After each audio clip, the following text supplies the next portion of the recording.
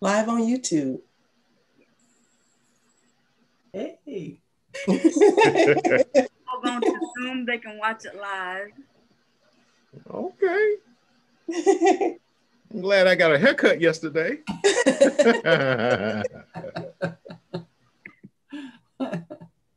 Oh, it's already muted. Okay. I put it on where it just shows the presenter, so I'm not for sure of why it's showing everybody.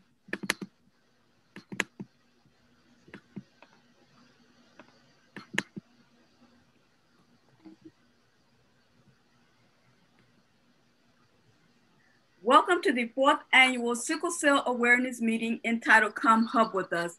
I am your host, Monica Rockwell.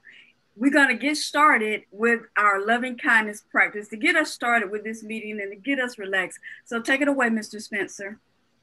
All right. So welcome, everyone. I'm excited to be here today. And I'm going to jump right into this loving kindness practice. Specifically, the loving kindness practice is my favorite practice. In this practice, we're going to show ourselves loving kindness.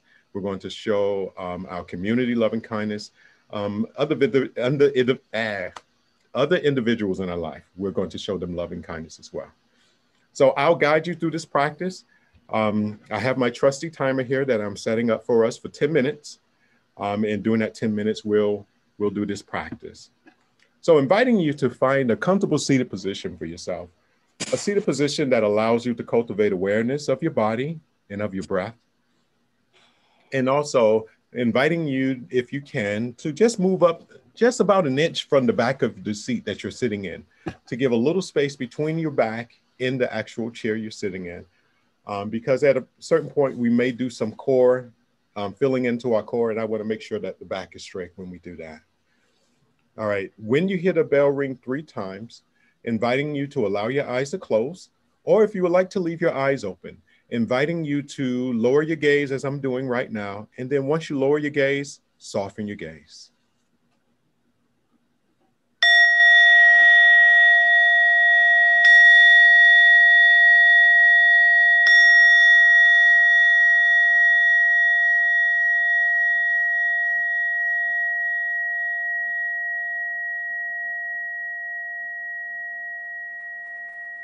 Inviting you into the present moment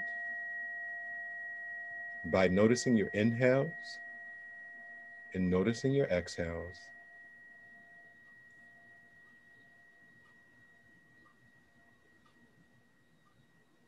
Inviting you to notice the sounds around you. And maybe listen to the sound of my voice, or listen to other sounds that are happening in the room where you are, or maybe outside of your home.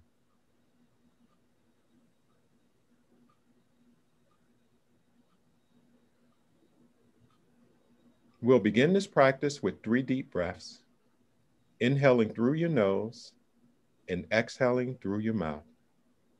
Beginning now, inhaling deeply and exhaling.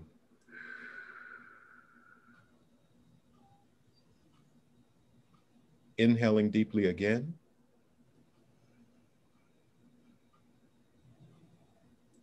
And exhaling. One more time, inhaling deeply.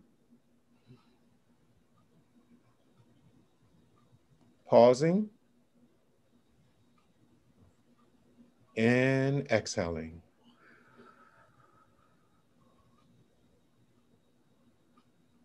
Inviting you to allow your breathing to return to normal. And as you inhale, noticing the breath itself. And as you exhale, gently scanning your body. Inhaling, noticing the breath. Exhaling and noticing your body.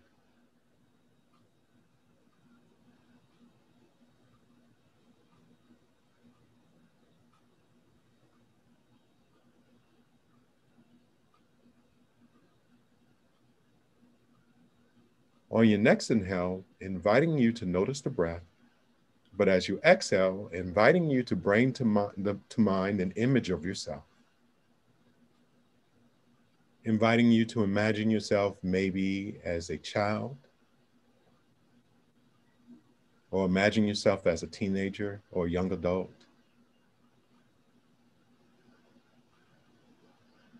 But inviting you to bring to mind an image of yourself. And once you have that image in mind, inviting you to place one hand on your chest right above your heart and recite the following. May I be happy. May I be happy. May I be healthy. May I be healthy. May I be safe. May I be safe. May I be filled.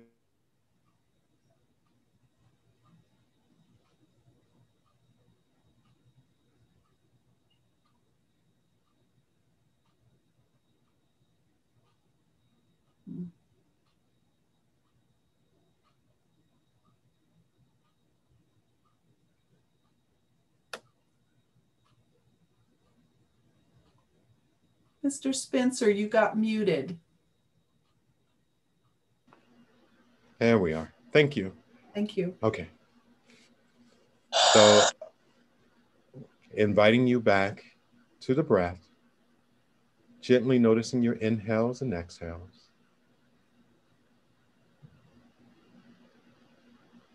On your next inhale, inviting you to bring to mind your relatives, inviting you to imagine your mom or dad, imagine cousins, uncles, and sisters and brothers, aunts and other family members. Inviting you to widen your imagination to include significant others and loved ones, best friends, people that you hold dear in your heart, inviting you to bring them to mind. And once you have them in mind, inviting you along with yourself to recite the following to yourself. May we be happy. May we be healthy. May we be safe. May we be filled with loving kindness. May we be happy. May we be healthy. May we be safe. May we be filled with loving kindness.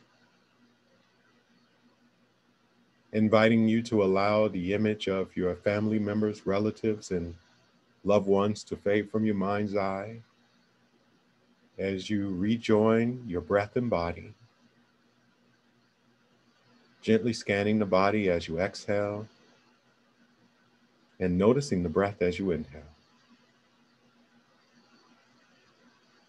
On your next inhale, inviting you to bring to mind a community member or neighbor, an acquaintance, an associate, individuals that are part of your life, but they're not very personal. Maybe someone you know at the local grocery store that you wave to as you leave your home or as you walk or run. Inviting you to bring those people to mind. And once you have them in mind, inviting you to recite the following to them and inviting you to include yourself in that as well. May we be happy. May we be healthy. May we be safe. May we be filled with loving kindness. May we be happy. May we be healthy. May we be safe. May we be filled with loving kindness. Inviting you to allow the image of the acquaintances that you've brought to mind to fade from your mind's eye and rejoining your breath and body.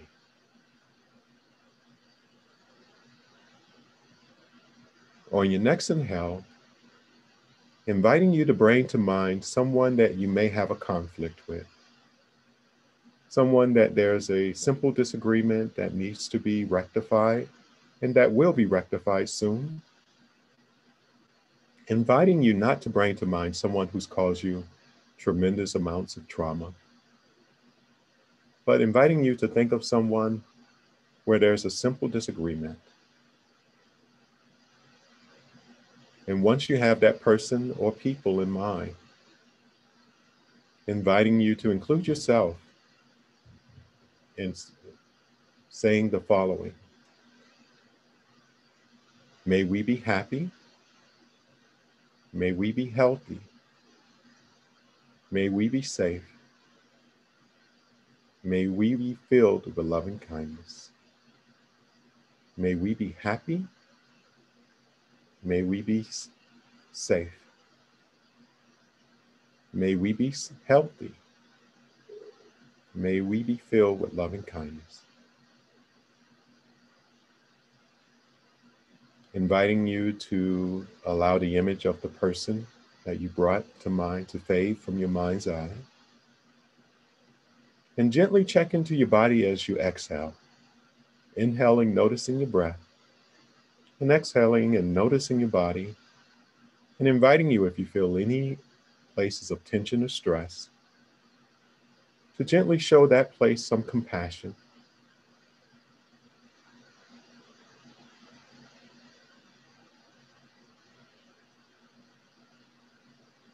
On your next inhale, inviting you to bring to mind an image of your community, an image of the city that you are a part of, moving out to the state and country. And if you can, inviting you to include other countries in your imagination and moving it all the way out until you can include the whole world. And once you have the whole world in mind, and including yourself, inviting you to recite the following: may we be happy, may we be healthy, may we be safe, may we be filled with loving kindness, may we be happy, may we be healthy, may we be safe, may we be filled with loving kindness. Inviting you back to your breath and body, noticing your inhales and exhales.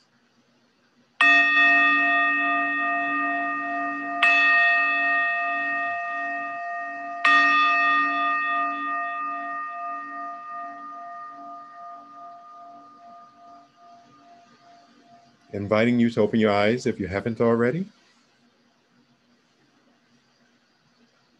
Thank you for your practice with me today, and I hand it back over to Monica. Thank you very much.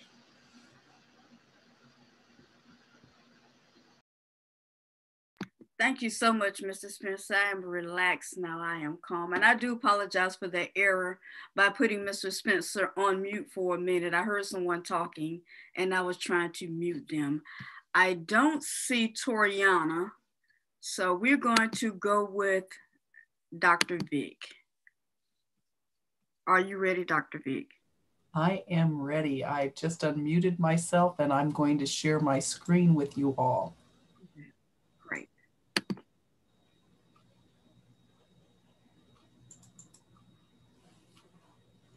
Can everyone see? Yes. All right, very good. Okay, so my name is Lori Vick. I am a nurse educator at the University of South Carolina. I am a nurse researcher, and I also am the secretary of the International Association of Sickle Cell Nurses and Professional Associates.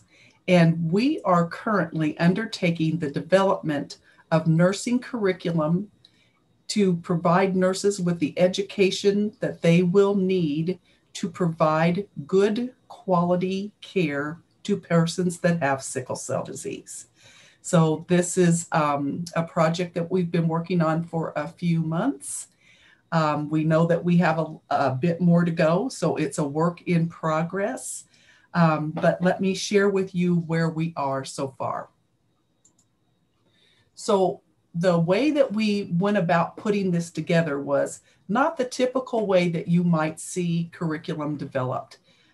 Typically, you might have a nurse who's an expert in a certain area, and she would make a decision about what she thought would be the appropriate information to provide to nursing students or nurses who are working in the field who are trying to build on their expertise. In our model, the ISGNAPA model, we use the modified Delphi method. And just to make that something that is more relatable, we look to find consensus among the stakeholders. And when I say stakeholders, I mean we sought out patients, people that had sickle cell disease, so they could share with us what their experience has been, what they are looking for in the delivery of care from nurses, and any other thoughts that they have that might help us to do a good job of developing the curriculum to new nurses, student nurses, and to nurses who are currently working in the field. So we went to patients, we went to parents, we went to healthcare providers, and people that were working with patients that had sickle cell. So we sought the help of all folks that would, what we call the stakeholders, to see what they would share, what they would bring to the table to help us to mold together this curriculum in a way that we hope will result in a very solid methodology for nurses to use as a model for caregiving when they are working with patients with sickle cell. We did this through surveys.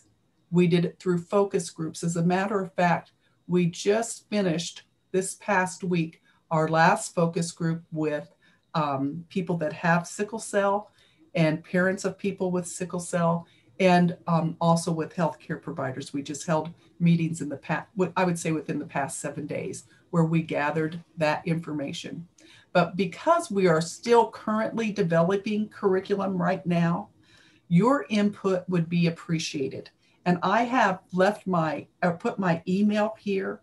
And if you have anything that you feel would be important to us in the development of the curriculum for nurses, we would appreciate you reaching out. And so my email, lvic@mailbox.sc.edu, is accessible to you if you would like to contribute. So please feel free. The method that we use in developing curriculum for nursing and for nursing students and nurses that are currently in practice is using the CUSIN model. CUSIN was a group of people, or like a consortium of people, that came together using the Institute of Medicine's model and other types of models. And they came up with the knowledge, attitude, skills. And we want nurses to have a solid foundation in knowledge and science. We want them to have the skills that are necessary for them to deliver appropriate care at the highest level. We want them to have an attitude of caring. And those attitudes include empathy for patients and their situation and what they share, providing them with the necessary privacy and respect for all people. And then they have to make clinical decisions based on what the patient has provided us in terms of what their experience is. The nurse gathers that information, and then we have this collaboration that allows us to make good, solid decisions with the patient at the center, at the focus. And then we go forward, right? So the goal is to promote the best possible outcomes. So in order for nurses to do that, they need to have background knowledge. We need to know what sickle cell disease is. And I'm going to be very honest with you. I've shared this with others. I taught medical surgical nursing for 10 years. And that's where you teach information about hematology and sickle cell disease. And what I saw in the current textbooks was very limited information. And so that means students are likely not getting much information about sickle cell unless they know somebody that has sickle cell, somebody in their family has it, they've had patients that they've worked with. You know, there has to be some context, there has to be some actual experience for them to get it. So what I did was I had a friend who had 2 children with sickle cell, and he was a professor, and he would come into my class and give them the perspective of what it's like raising 2 small children. They were young at the time, and what his experience was, what kept him up at night, what was the engagement between nurses from the emergency room through the time that the children would be released from the hospital. What was the experience like for them going to see the pediatrician, and how did that care go in that environment? So having that background information is not only what's the pathophysiology of sickle cell disease, we absolutely have to have that information, not only knowing that it's a genetic disorder and what that means, but also we need to know what the experience and what has gone on with people's lives. So you will see this repeated theme of us letting people tell their stories, because that information really helps us to understand and to work with patients. So nurses, to provide the best type of care that we can give, we need to do it from a holistic perspective. And that means looking at the whole person, addressing everything. So I say we address it using the bio, psychosocial, spiritual needs of your patients. We look at what's going on with them biologically. We assess their mental health. And because we know when people are in pain, or you have acute chest, or you have some other major issue going on with your health status, which is the reason why you would be making contact with the healthcare field. There's also this emotional and stress that's going on with this physical thing that's happening. We look at what's happening in terms of your social health, what's happening in your environment. Do you have access to the resources that you need? All of that needs to be included. And then I never want to leave out spirituality, addressing the spiritual needs of our patients. We need to, first of all, ask, is this a value to you? If it is, how can we support and serve you? So again, holistic perspective to help make sure that we're doing the things that we need to help in the caregiving and help the person in the experience that they're having that brings them into contact with us. And there's multiple ways that we can deliver these services. So I have down that medical homes is a part of that, part of the system. Inclusion of people that can be support persons or liaisons for patients between the patient and the provider, like a community health worker or a patient navigator. I think sometimes healthcare people are talking one language and patients and people with sickle cell are speaking their language. And you're having 2 people, it's like talking 2 foreign languages to 2 people and you don't understand each other's communication. So sometimes it's important to have that person that knows the background of healthcare and all of that stuff, but also has a relationship, an established relationship with a patient, and can say, let's bring this together. Let's pull this all together and help to make things work the best. And sometimes too, you need a communication liaison, and that a lot of times we know that's the parents, in the young child, it's the parents. But when people are adults and on their own, where's that liaison and that help? So I think that's an important part of it too. I also am greatly appreciative of technology in the era of COVID.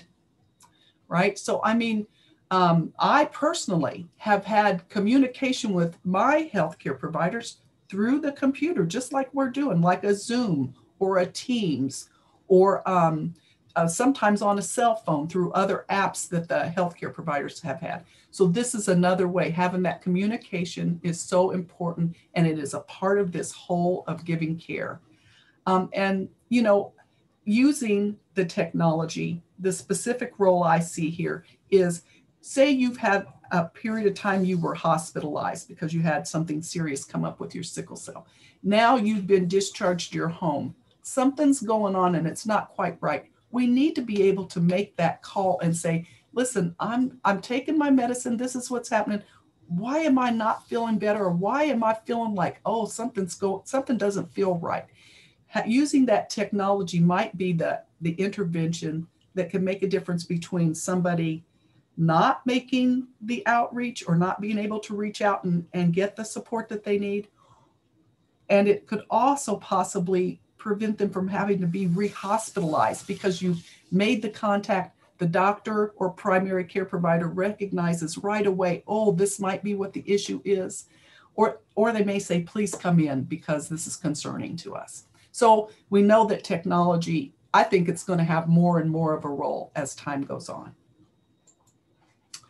We're using a lifespan approach to the process. So all of us have a different area that we're developing the curriculum in. So when I say I'm a member of ISCNAPA, we have a subcommittee. So Yvonne Carroll, Coretta Jenneret, Dora Clayton-Jones, we're all kind of a part of that. And Pat Corley, don't let me leave out Pat. We're part of the subcommittee along with the stakeholders and communities of interest in developing this lifespan approach. So people that have expertise in the newborn and preschool age are looking at the issues that are identified here, the initial diagnosis, infections, spleen disorders, pain, et cetera, on down the line. And again, we're going to seek out stories of parents and children with that newly diagnosed child and let them share their stories with us. And that'll be a part of the modules that we're developing. The same thing with the school age child. I'm working on that with Dr. Clayton-Jones. We're going to look at all of these different things, pain, renal complications, skeletal complications, and on down the list. And also ask children, school-age children and their parents to share stories of experiences. I think one of the important things in that school-age child is to talk to the kids in school, let their peers know what sickle cell is, educate the educators, the teachers that are interfacing with the children. What do they know about sickle cell? How are they supporting the child in the classroom?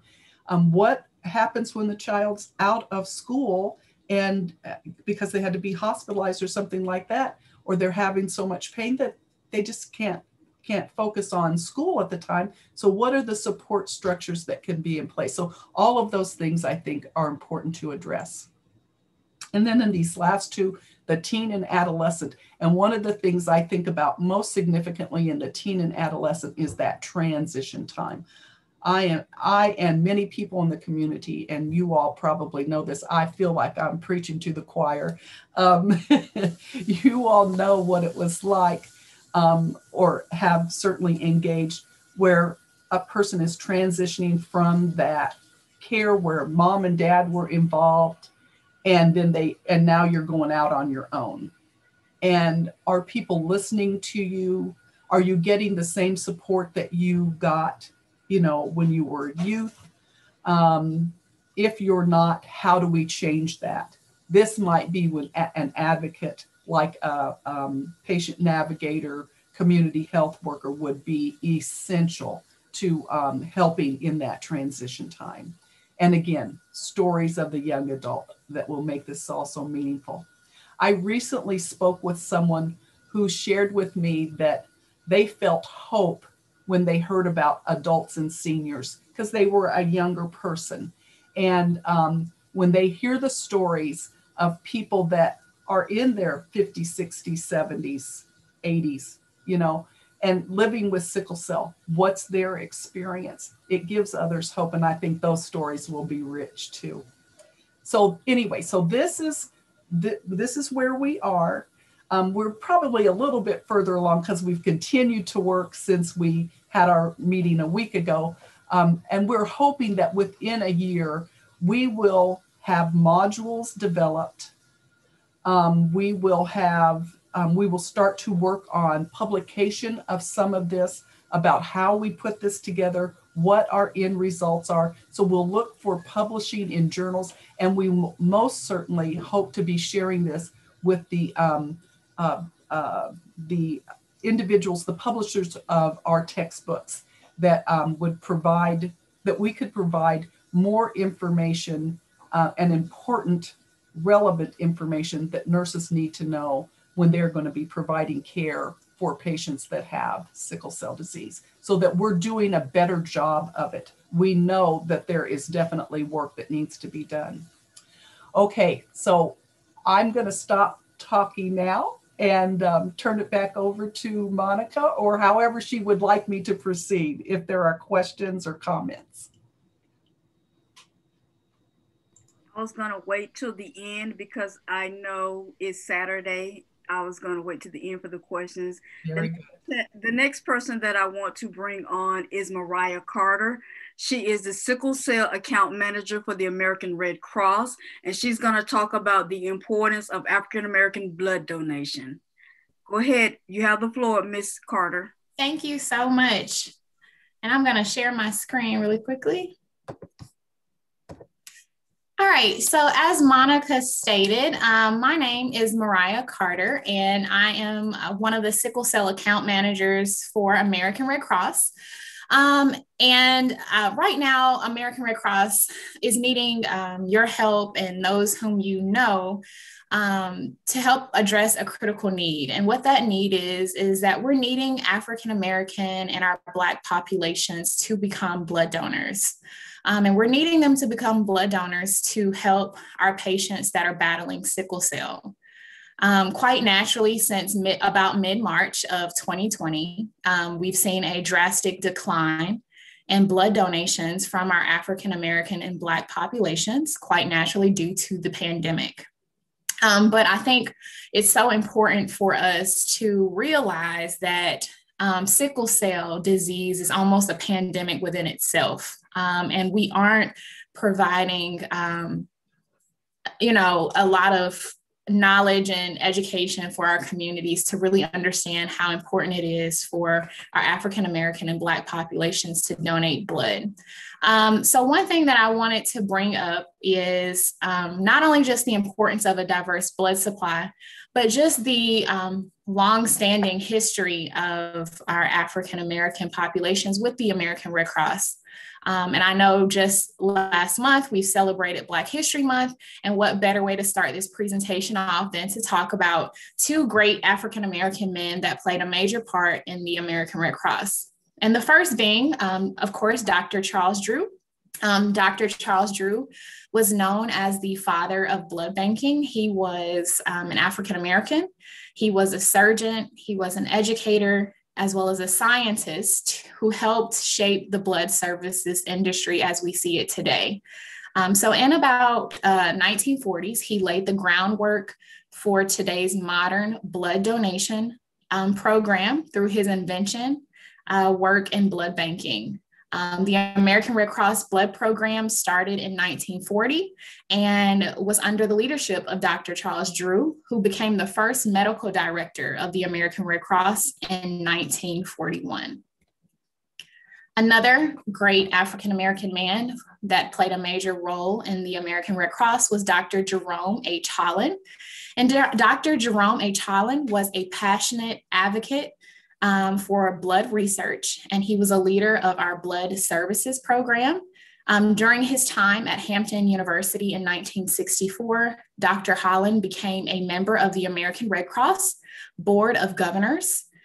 Dr. Holland was later appointed by President Jimmy Carter to be the chairman of the American Red Cross Board of Governors in 1979, and he was the first African American to hold this position. While serving on the board, Dr. Holland showed a passion for blood research and took the lead in consolidating growing laboratory operations for the American Red Cross Blood Services Program. He encouraged the American Red Cross regions to integrate their volunteers services so it could be extended to the entire community, regardless of a person's ethnicity or background. So, wow, we have two great examples of two powerful African-American men that played such an important role in the American Red Cross.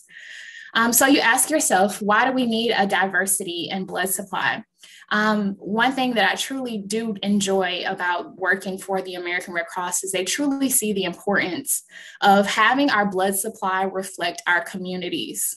And so a lot of times we know blood types, we know A, B, and O, but there's also antigens in our blood, and our antigens vary by our race and ethnicity.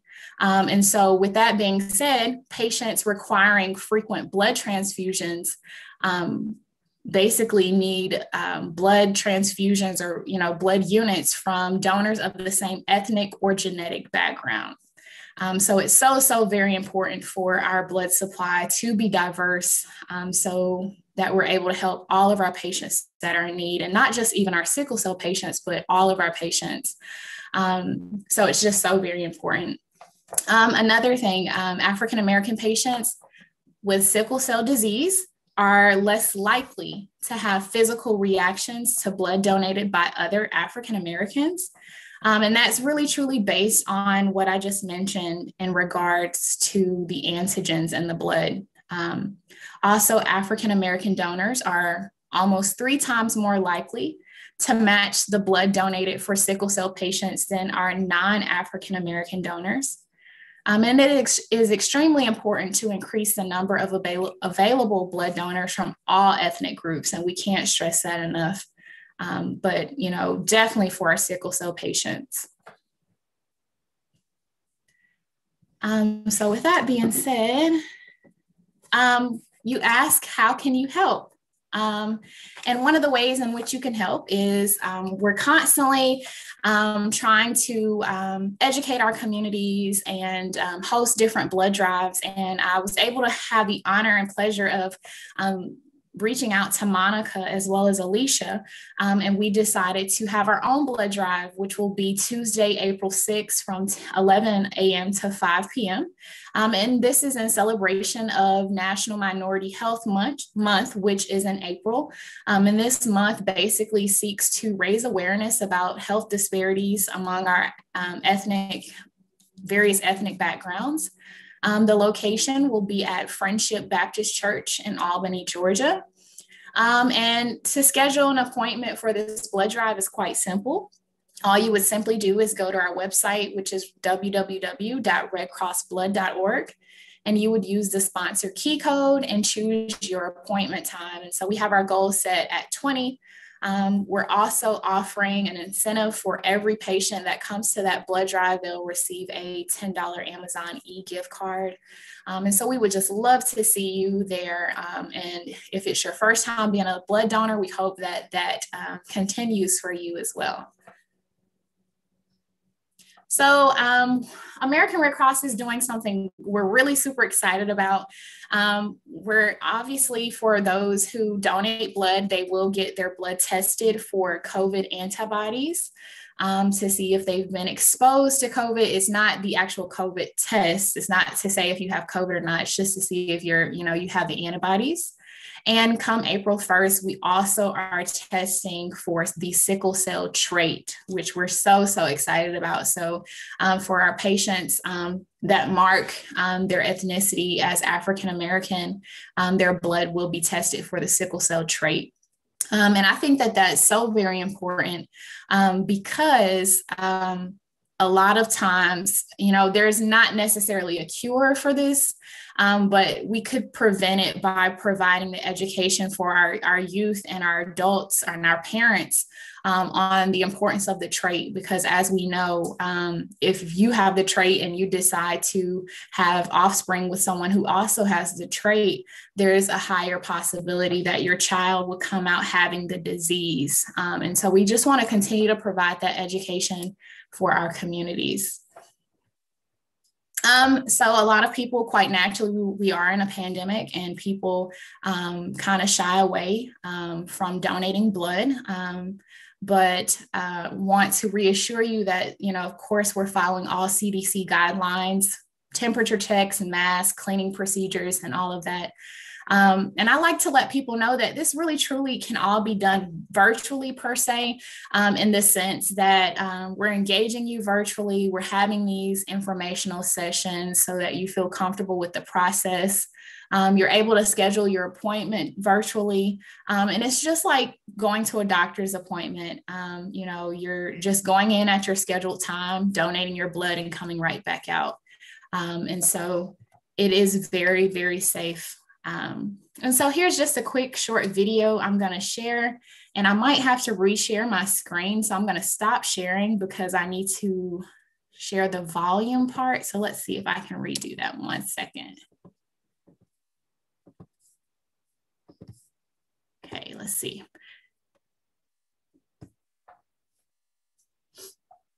Just giving blood is just something, it just feels like it's just a gift. I don't want anything back in return, but if I know it can help at least one person, I feel good knowing that that one person has a chance to live. It's important to me as, an African American, to donate blood. I started donating blood maybe about 7 years ago when a friend of mine, her son, has sickle cell, and she wanted to have a blood drive, so we put one together, and ever since then I've been donating blood. I keep coming back because I know the importance of blood donations. I've had several co-workers and friends who have really benefited from the fact of people donating blood. I have several friends that have had to have blood transfusions, even here recently. So it's just compelled me to take another step and do what I could to help them out. You never know when you may need blood or someone close to you may need blood.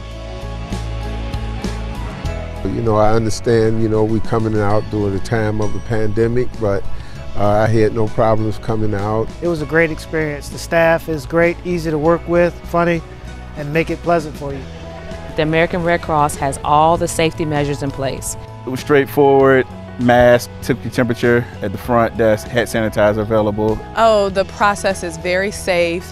I felt welcomed, I felt comforted. I am not one that really likes needles, but again, because I am so passionate about the fact of giving back, I make that sacrifice, and I just keep coming back because I know how important it is.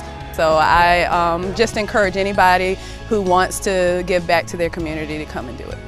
Once you give, you'll keep giving because you realize how many people you are actually helping. We're saving lives. Every little bit counts.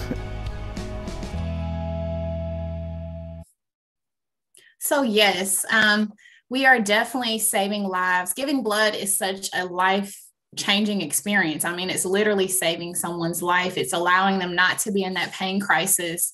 And as the video stated, you just never know when you might need blood, when someone close to you might need blood, and it just extends so far beyond, what we might imagine.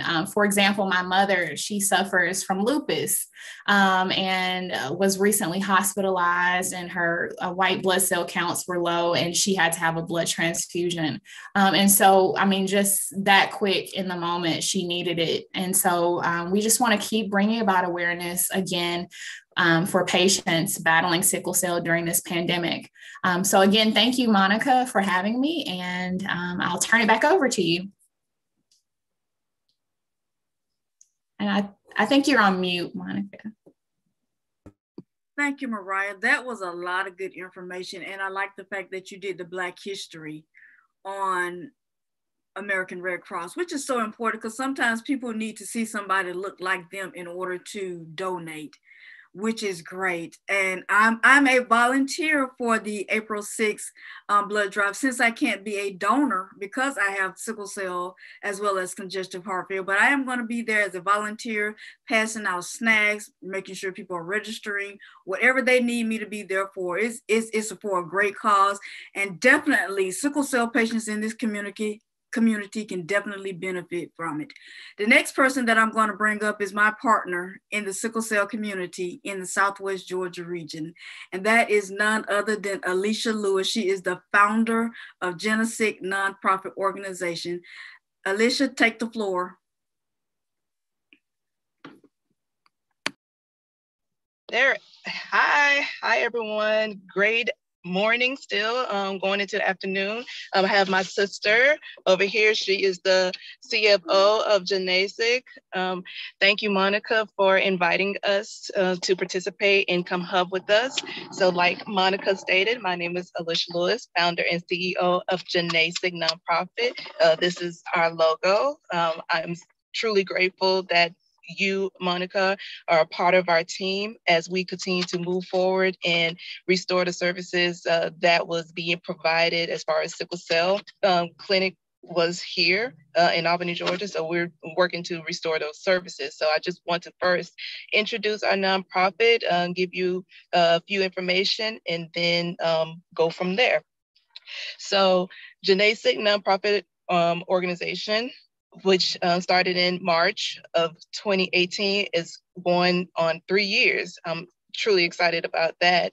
So we have decided to take charge of raising funds to build a clinic here. We're raising funds currently. So one of the things that we wanted to communicate about our nonprofit is we are embracing sickle cell communities with a touch of hope. That's our slogan for our nonprofit. Again, embracing sickle cell communities with a touch of hope. One of the things about us is we are a 501c3 charitable nonprofit health and wellness organization that is focused on understanding the health challenges that deals with sickle cell and blood disorders, and as well as promoting general health resources through educational programs and events. And our goal, again, as stated, is to raise funds so we can be able to build our own clinic here in Albany, Georgia. But for the time being, we are working towards restoring the services that was once being provided from the previous clinic that was here. Hopefully we will know about that very soon. So I'm crossing my fingers that we can be able to bring back the clinic this year. So again, I will let everyone know about that. But in the meantime, as Mariah stated, we are hosting a blood drive, and I will be donating blood. This will be my first time donating blood, so I'm excited about that. So please come to our drive. It's April 6th. That is on a Tuesday from 11 a.m. to 5 p.m. It's at Friendship Baptist Church Fellowship Hall. That is 400 Pine Avenue, Albany, Georgia, 31701. That is 400 Pine Avenue, Albany, Georgia, 31701. And also, you can go visit our website at www.genesicknonprofit.org. That is www.genesicknonprofit.org. Please visit our website. Also follow us on Facebook and Instagram to see what the latest events that we are hosting. So thank you, Monica, for allowing us to come and speak to your audience about what we're up to. Thank you, Alicia. Let me see if Toriana's here before I get into the questions.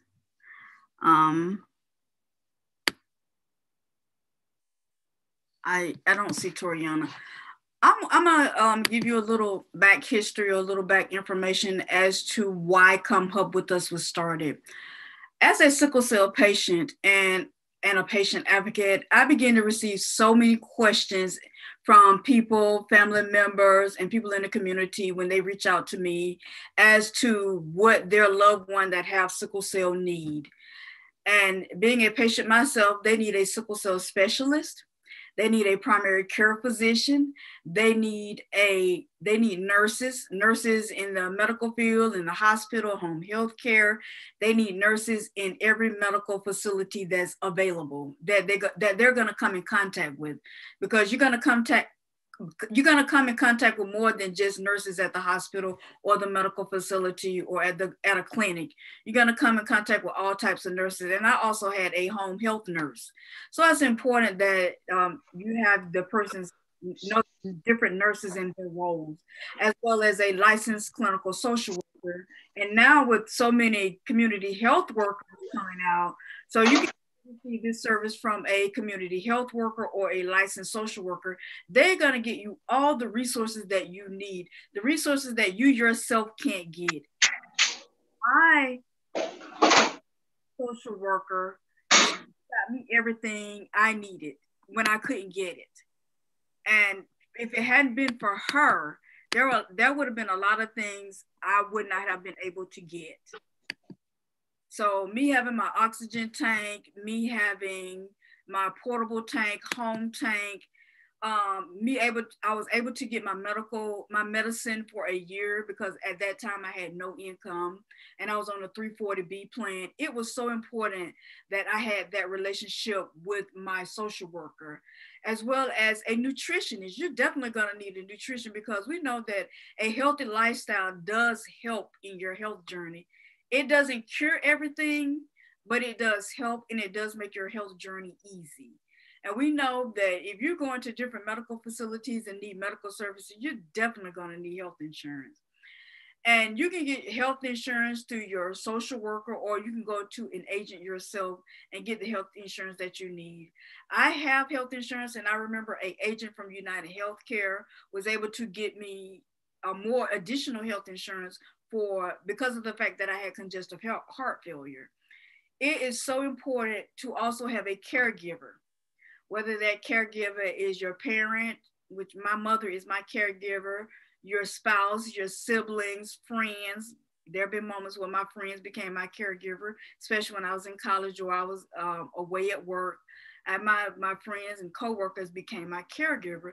You need to be able to identify who your caregiver is.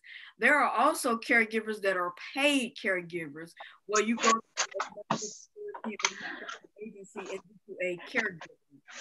And some caregivers can actually talk. It depends on the level or your.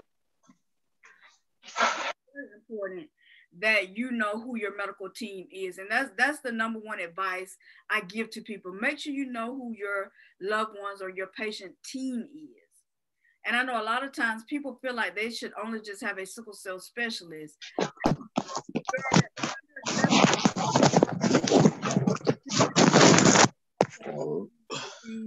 That you do as well. So it's important, and they can also prevent a lot of things. And I love the fact that my primary care physician, that's one of the things he do. He looked at my family medical history. It was like, well, Monica, according to you, there's a family history of heart disease, as well as a lot of people in your families have had strokes and so many different things. So what we're going to do is make sure that you don't have a stroke, or you can manage your heart disease.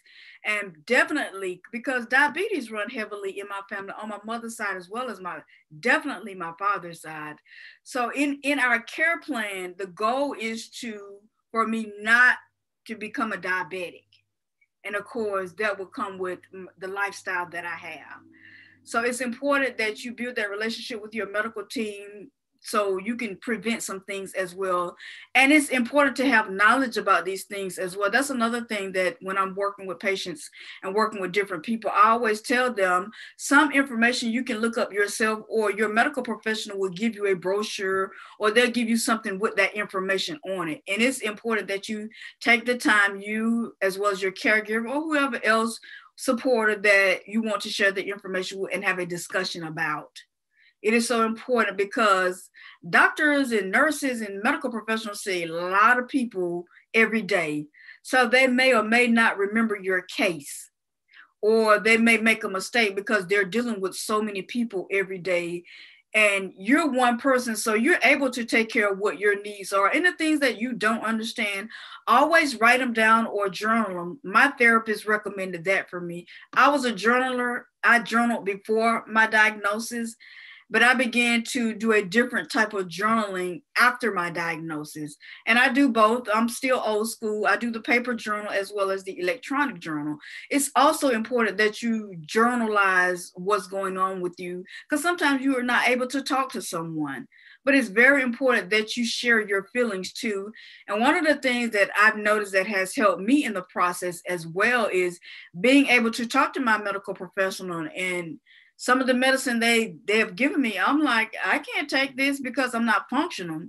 So what they have done is reduce the dosage. Or instead of taking it in the morning, I take the medicine at bedtime. It varies on what's going on. And I greatly appreciate that. If I hadn't documented that, or I haven't journalized it or expressed that to my medical team, I don't think it would have been done. That is so important. And that's why I have this annual Come Hub with us, because this is a resource event for sickle cell patients. My focus is adults living with sickle cell patients, because there are not that many resources for adults living with sickle cell. And when I was diagnosed in 2013, the resources were very, very limited. And I remember when I was diagnosed, they gave me a 706 number. So I'm like, well, why am I getting a 706 number? So the specialist that was working with me is out of Augusta, Georgia. Dr. Kudlar is one of the professors as well as the doctor at the Adult Sickle Cell Clinic in Augusta, Georgia. So that's what made me become a serious patient advocate for the Southwest Georgia region. Another thing that makes me even more passionate about my work is the fact that they closed our clinic. They closed our clinic a few years ago, and my question became, so where do patients go if they're going through a sickle cell crisis or a vasculosis crisis? Where do they go and what do they do? And one of my accomplishments that I'm proud of, and it's just one solution, it's not the only solution, but one of the things I did is I developed a relationship with an account manager at the Global Partnership for Telehealth, that organization. So currently, adult sickle cell patients are able or have access to telehealth. So they have the service and access to a sickle cell specialist. They have to go to Sylvester, Georgia, which is only 30 minutes away from here. And that's to stabilize them if they need stabilizing. But if you're doing a routine checkup, telehealth will work for you. And you don't have to drive 4 hours to Augusta, Georgia, or you don't have to drive 3 hours to Atlanta, Georgia. But when it comes to emergency services, like you in a serious pain crisis, or you need to have some type of surgery, or you need certain things, of course, telehealth doesn't fix that. You're gonna have to see an oncologist, hematologist here. Or you're gonna have to talk to your sickle cell specialist, and they're gonna partner with an oncologist, hematologist here to get you what you need. And it is so important that we continue to build relationships with Phoebe Cancer Center, which is where one of the places that sickle cell patients go to, because that's where the oncologists, hematologists are. And I know I'm one of them. I'm guilty too. I hate going to the emergency room because they may see you, they may not see you. It may take a long time for them to see you, no matter what the case is. And especially now during a pandemic, it's even a greater challenge to be seen, especially when you're going through a crisis. And not only are you going through a pain crisis, you could have developed a virus or bacteria or something else could be going on with you. And that's something I'm continuously working on. More resources, more access. I'm continuing to network with medical professionals in the Southwest Georgia region, as well as globally. I reach out to people that can help the Southwest Georgia region. This is my headquarters, but I'm not only helping people in Albany in the Southwest Georgia region, I'm also helping people around the world, because people reach out to me through social media, or they contact me on my personal phone and ask me questions, and what do I recommend, and how can you help me, and can you help me with this? And that is something I have done. And I'm so honored that people reach out to me, because I'm a sickle cell patient that's 45 years old, getting ready to turn 46 years old. Because in times past, most sickle cell patients, they didn't live until the age of 8. Some of them, they were in times past known as children that come and go. So sickle cell patients didn't live long. Then through time, sickle cell patients begin to live up to the age of 8. Through medical changes and medical advances, then they changed the number to 18. Most patients, sickle cell patients, don't live up until the age of 18. Then again, medical advances, then they changed it to the age of 21. And I think some people are still at the age of 18 and 21, but sickle cell patients are living longer. And I know, and I think that's the reason why it's harder to find resources for adult sickle cell patients, because people still are they're stopping at, most patients don't live till the age of 18, or they don't live past the age of 21. And that's constantly changing. And I'm out there being that face, or I'm being that voice for the younger generation, so they can see that sickle cell patients can live a full and healthy life over the age of 40, over the age of 50, over the age of 60, over the age of 70. And actually, one of the things that I keep on me prior to the pandemic, when I was a vendor at different health fairs, was I would keep a picture of the lady that is a African native, and she lived to be 90. The last picture that I have, she was 94 years old, living with sickle cell disease, living a full life, living a healthy life. And I think that picture is on my social media platform, and it gives people hope that sickle cell patients are living longer. And another picture that I have is a guy that's in Chicago. The picture is old, but at the time he was 70 years old. He was an African-American male with sickle cell disease, and they were celebrating his 70th birthday party. And I think that is phenomenal. And I've been to conferences where they will bring patients that are in their 50s, 60s, 70s, and 80s and 90s to the stage, so they can tell their story and encourage the younger generation that it's okay, you're gonna live longer. Medical professionals going to only tell you what they know and what they understand. If they feel like looking at your case, you're only going to live to the age of 18, that's what they know. That's what their textbooks have told them. But you can live longer. You can live a longer, healthier life. And I'm proof of that. There are people that are on my platform that are proof of that sickle cell patients are living a healthier life. Another thing that I want to emphasize before we go into the questions, because I do see that we have some questions, I want to emphasize the fact that I know when most people think of sickle cell patients, they think of a patient that's always in pain. They're always in the hospital. They're always hurting. They're always... And I know there are a lot of stereotypes associated with sickle cell, and they're not good stereotypes either. Drug seekers, they don't live long, they're this, they're that. But I often tell people, I know some phenomenal sickle cell patients. They're patient and they're patient advocates. They're running nonprofit organizations. I mean, they have their moments where they're taking time off.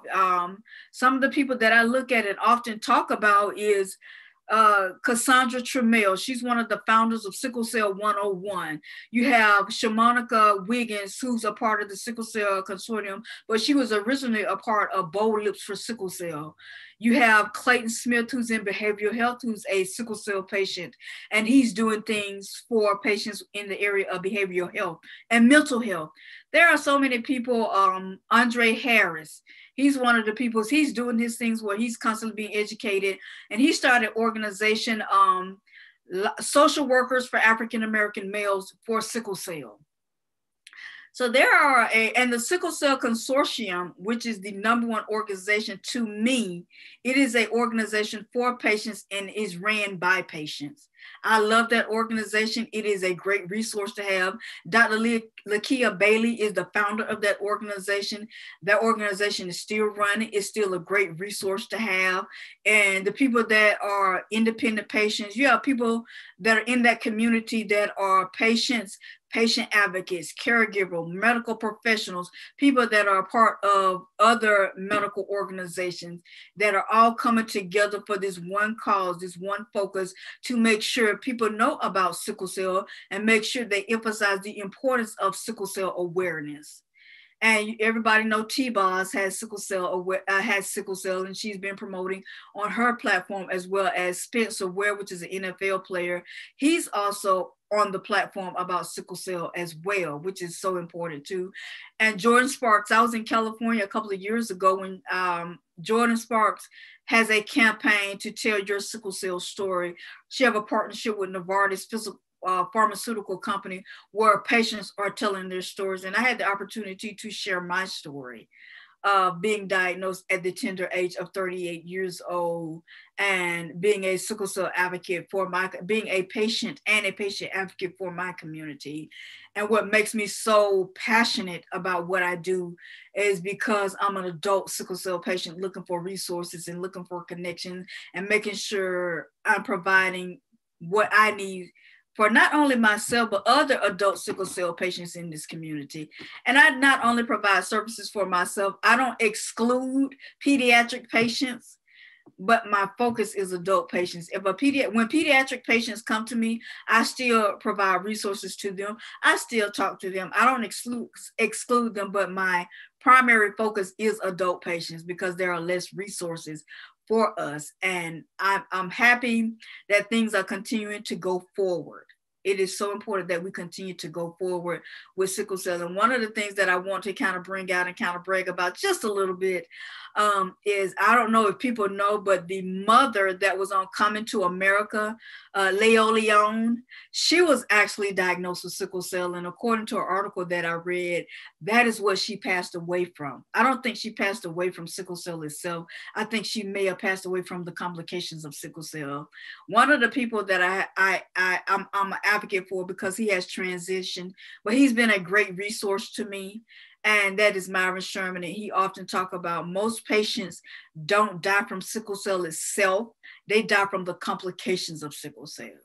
And that is a big thing that's on my platform as well. I don't just focus on the sickle cell disease itself. I focus on the different complications of sickle cell. As a patient that have sickle cell beta thalassemia and congestive heart failure, I know how important it is to not just focus on sickle cell itself, but to also focus on the complications of it. It is so important. And I like how Dr. Vick is talking about they're focusing on the whole person. One of the things that I'm also going to continue to share on my platform is the International Nurses Association, and I know I just messed that up, the International Association of Sickle Cell Nurses. Dr. Vicky, I know you're gonna correct me on that, but that organization is doing a conference April the 14th and the 15th. It's a free conference. I'm already registered. I recommend that everybody that's on this conference, as well as that, I see people that have logged in on Facebook, that are watching on YouTube as well as Facebook. I recommend y'all join this conference. It is so important. There's going to be a lot of great speakers as well as a wealth of information, and it's only 2 days.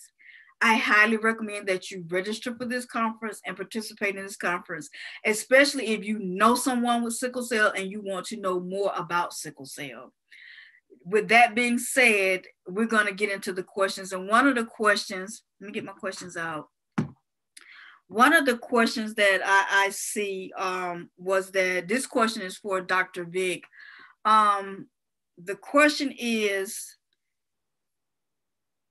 with the nurses, are nurses taught about DEXA scans? Because I noticed you had on your presentation the muscular part of having sickle cell.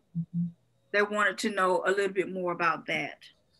So I would say no, that up to now, there has not been education about bone scans or DEXA scans in with patients that have sickle cell. So that would be, so, you know, we're so compartmentalized in healthcare in some ways.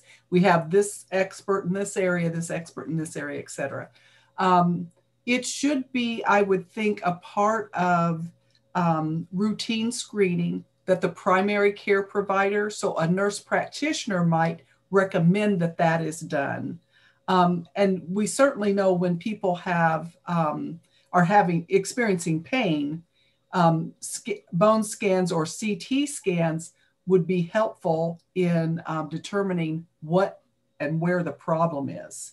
I have certainly heard of very significant bone damage done and developmental concerns in children that have sickle cell. And so we know that I know that should be a part of the health record and the information that we obtain when we're collecting a health history to help us in decision making. But it's not traditionally a part of that, the modules or the education programming currently being provided to nurses. So I hope I've answered that question. You did. Okay. But I believe it should be a part of it. So thank you. You're welcome.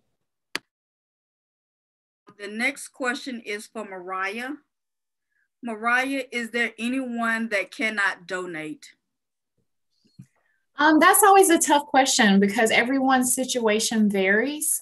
So what we always recommend at the American Red Cross is to call the 1-800 Red Cross eligibility number because everyone's situation is different and they can talk and speak more to those specific things that may hinder a person from donating.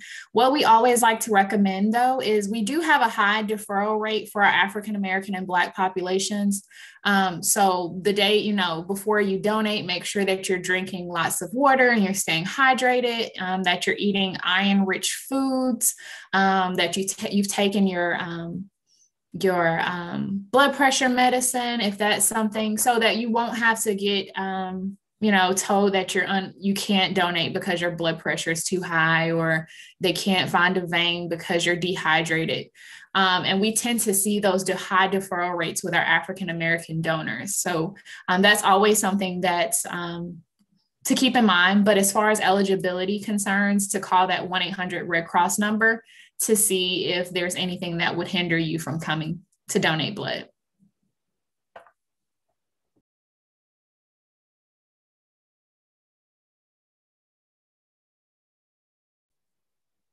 I think you're on mute, Monica. Dr. Vic, I think this question is for you. What foods do you recommend for an active person with sickle cell? Okay, I got to watch that mute button too. So, I don't know, I'm not a nutritionist. That's not my expertise. Although in nursing, we do take nutrition classes. But what I would suggest is a general healthy diet that's going to support red blood cell formation. So, iron-rich foods, folic, B vitamin enriched foods, those kinds of things. That's what I would recommend that a patient eat. But I would do an appropriate referral, as you suggested, to a nutritionist who could work with that patient. Maybe they have other health issues.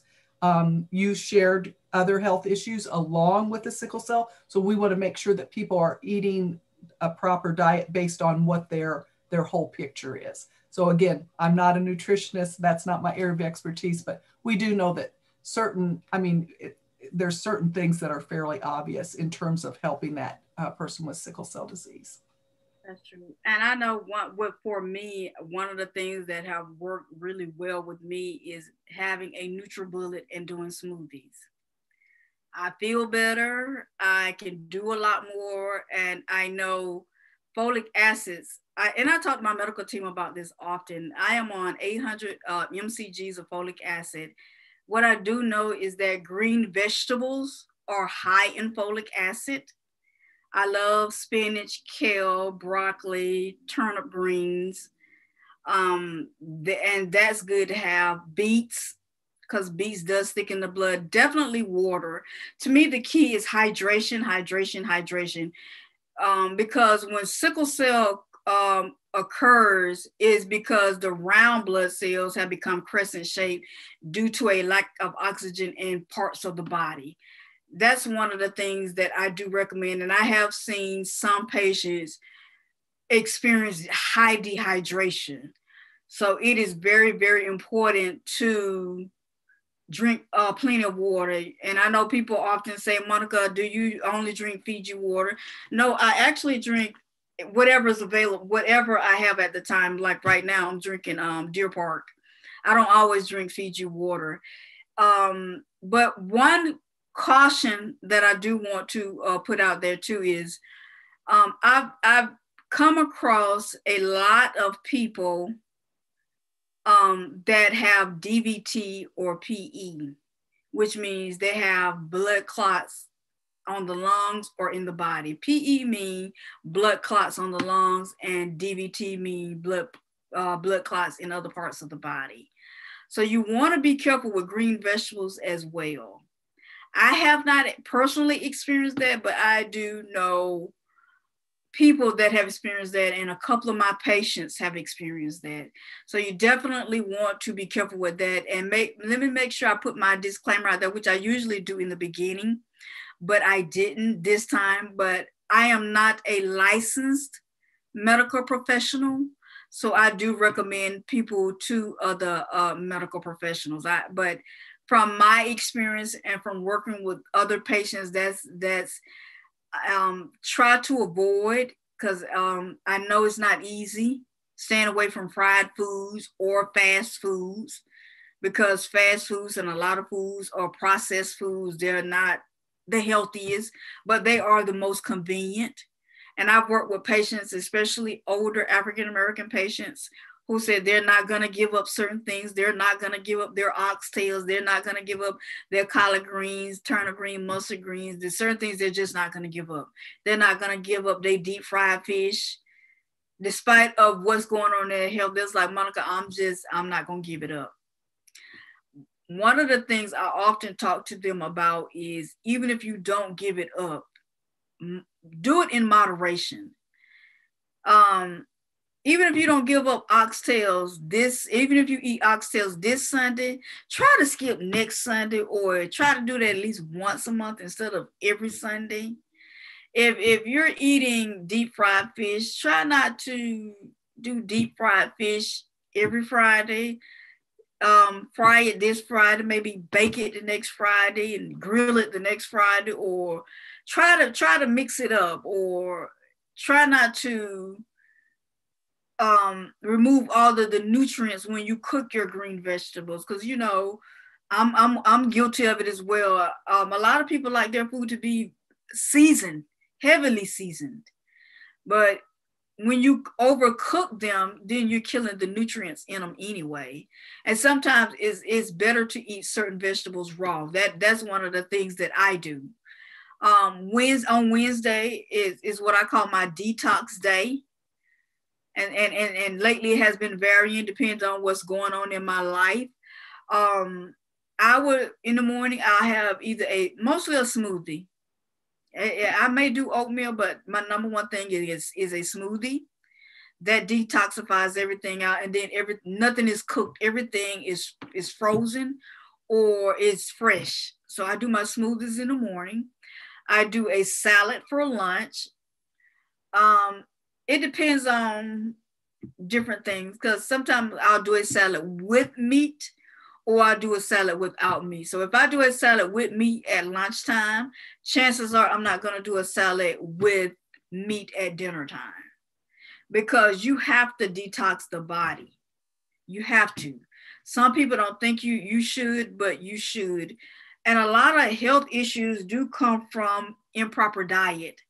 I know people don't like to hear that, but some things do come from improper diet. And there are a lot of sickle cell patients that also have diabetes. So they have to watch their sugar, sodium, and their different intakes as well.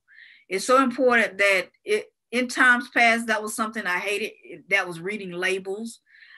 But because I have congestive heart failure, I have to monitor my fluid level. I'm only allowed 2,000 milliliters a day of fluid, and that includes food as well as drink. So if I drink a soup, I got to look at how many milliliters of soup. It may be 12 ounces of soup, or 500 milliliters of soup. So that has killed my 200 milliliters right there, just eating that soup. So I have to be careful with that and monitor that. Definitely monitor sodium, because sodium does retain fluids. I've experienced that. I've heard about it, but I've experienced that myself, whether I take my medicine for congestive heart failure or not, which I do take it every day on a daily basis. But I can tell when I eat a lot of foods that are high in sodium. If I may be at a family event or a family function, or I'm around family for the weekend and I'm going to eat whatever is prepared, because, you know, you like mama or auntie. My aunties make certain foods that I love. My mom makes certain foods that I love that may be high in sodium or high in sugar, because, you know, everybody know my weakness is my mama's buttered pound cake. That is my weakness, but I don't eat it every day. I don't eat it every month. I don't eat it often, but every now and then I do have a taste for that buttered pound cake, and I do consume that. I don't do it all the time, but I do consume that. And my focus on people when I talk to patients is not to take anything away from you, but to make sure you're balancing everything out. And there have been some patients that don't have sickle cell, but are diabetic patients. And one of the things that I talk to them about from research and talking to other medical professionals, because I have medical professionals that I do get medical advice from, and type 2 diabetes is lifestyle. So if you change certain things, I have met people who were diabetic, but once they changed their lifestyle, they no longer were diabetic. And I do know some people that are borderline diabetic. When you're borderline diabetic, you need to focus on what you need to eat, what you don't need to eat, and definitely include an active lifestyle, even if it's just walking. And I know some people say, well, I don't have equipment at my home, or I don't have a gym membership, or I don't do this. I walk in my neighborhood. I originally started out walking 30 minutes a day. Then that changed to an hour. I'll do an hour in the morning and I'll do an hour in the evening. It's free. You just walking in your neighborhood, or I like to go to Pecan Grove, which is an area not too far from where I live, or I'll go to a park and go and walk for a certain period of time, just to make sure I'm heart healthy. It's very important to be heart healthy, or make sure you keep an active life. And some people feel like they have to play sports. You don't necessarily have to play sports. But one of the things that I have done in the past, and I do it often on, I'm guilty of that, is virtually I would do Pilates, or I would virtually do yoga. There's a person online that I reach out to when I need a yoga class or when I need a Pilates class, because it's like I need to mix it up a little bit, or a dance class, which is something you're not going to see me post on my social media.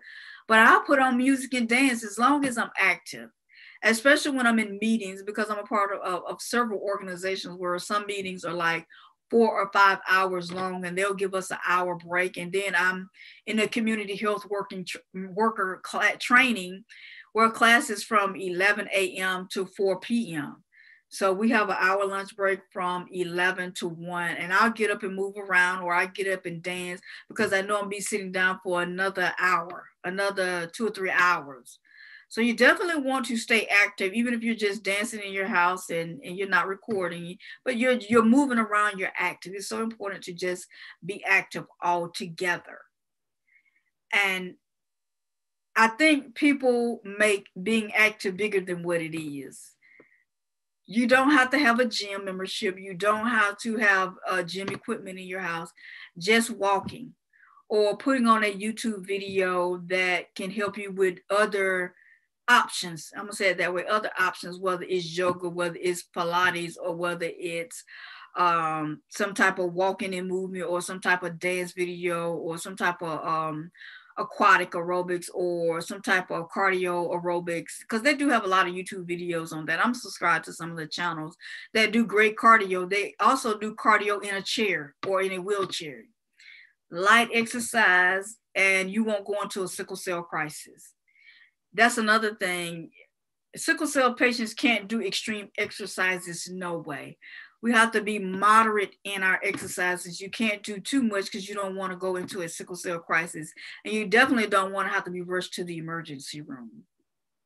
But it's so important to keep an active lifestyle. It's also important to look into, because I know currently here at our local hospital, there is a there are 3 nutritionists that you can speak with about how to do meal planning. I had her for my first come up with us, and she did go over a lot of great ideas and meal preparations that help with people that have diabetes or sickle cell. And another thing that she talked about that I do myself as well, you kind of want to culturally mix it up as well. One of the things I do it in moderation too. You might want to mix up and have some Caribbean food. She definitely recommend Mediterranean food, Asian cuisine, Indian cuisine, African cuisine. So you want to mix it up a little bit, not just always soul food or just one type of food. You want to mix it up with Caribbean food. I like Caribbean food, so I do different Caribbean recipes, and oxtails is one of them, but I use a small amount of oxtails, maybe a spoonful. I'll cook a spoonful with some basmati rice. Basmati rice is a Mediterranean rice. So you definitely want to mix up your food as well as your exercise and your lifestyle all together. And to see how you're doing, again, I recommend you kind of journalize that to see where you're at and see where you're going, and kind of design a strategy or a plan for that. Decide that I might not start out to walking 5 days a week, but I'm gonna start off walking 1 day a week. I'll start my week off and walk 30 minutes on Monday, or I walk 30 minutes on Wednesday, or I walk 30 minutes on Friday because I know what I'm about to eat.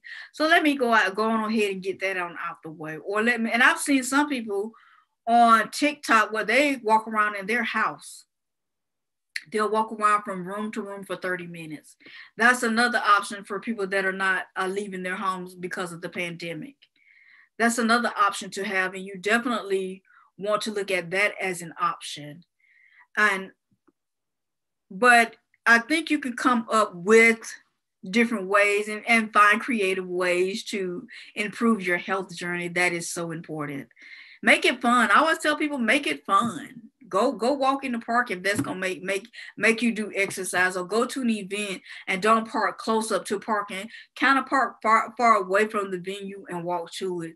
Like we have the Flint River here where you can walk down by the river walk. We have a river walk here, so walk down there for 30 minutes, and then you'll get a good view of the lake, or we have lakes where people can sit and just enjoy the view, enjoy the peaceful sound of the lake, or Lake Loretta, or wherever, or Radium Springs Garden. Beautiful, beautiful view. Walk around there for 30 minutes and enjoy it. And for those fishermen, the people like to fish, walk around the lake for 30 minutes. Something simple, something easy. Since you're going to be there anyway, just enjoy it and make the most of it. That is always my recommendation to people.